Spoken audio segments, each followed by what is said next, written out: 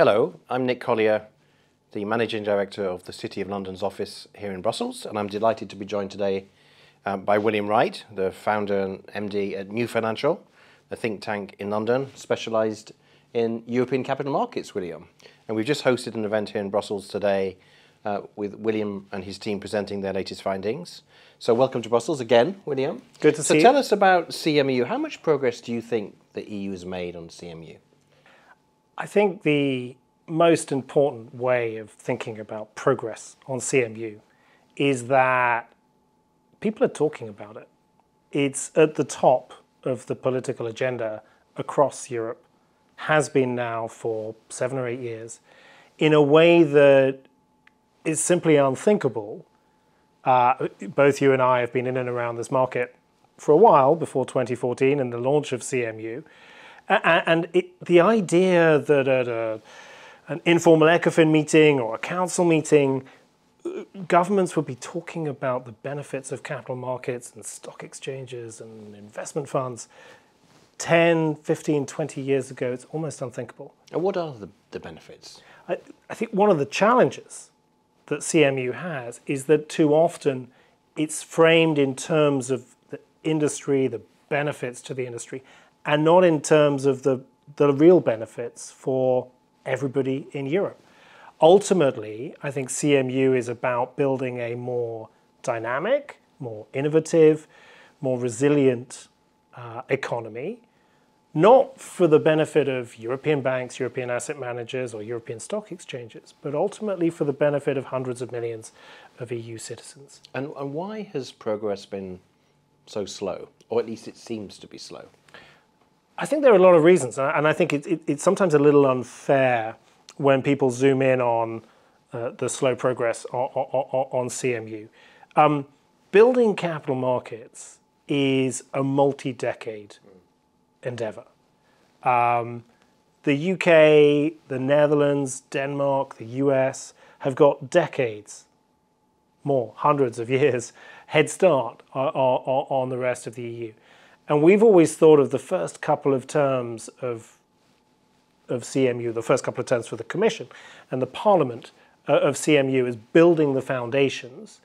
But the CMU project itself is something that is going to run for the next 4, 5, 10 commissions.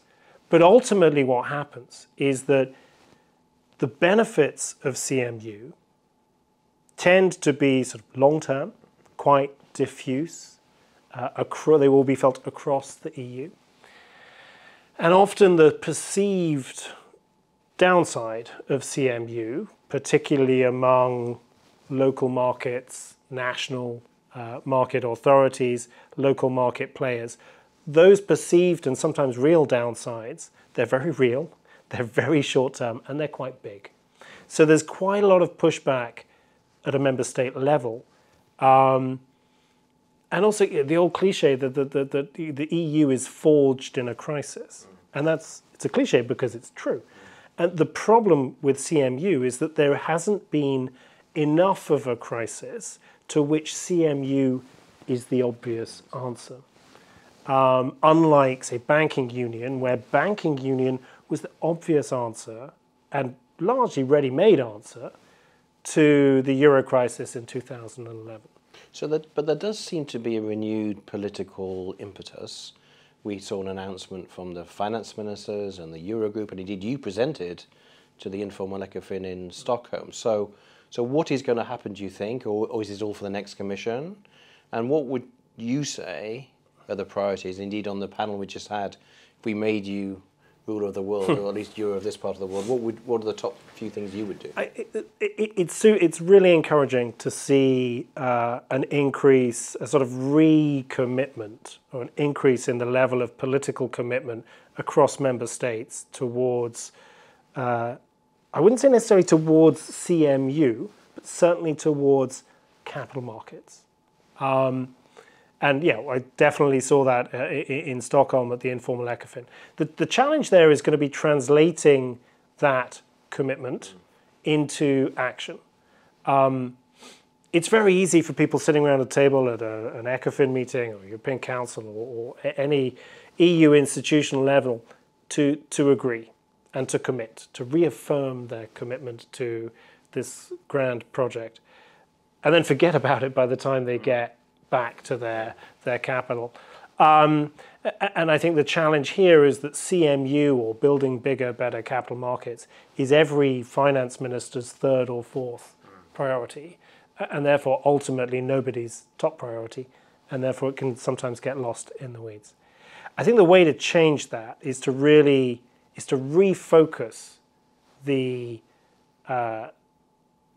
CMU on capital and capital markets, not so much perhaps on union. We may see under future commissions perhaps a change in the name and the direction and emphasis of the project, and really to focus on the tangible benefits to the European economy and to European citizens. Inevitably, perhaps in the early stages of this project, and by early stages I mean sort of first 10, 15 years, there's inevitably going to be a focus on the legislative framework. And a lot of people in national authorities, national governments, still think of CMU as primarily a legislative and regulatory program, not an economic one. And the one silver bullet would be something like developing pensions from the bottom up, something like that? If there are no silver bullets to address capital markets across Europe, but if every member state could be encouraged, required in some way, to develop auto-enrollment, or to introduce some form of auto-enrollment pensions, to build this deep pool of long-term capital in every country from the bottom up, you're a big part of the answer there. Okay. William, thank you very much. Thank you.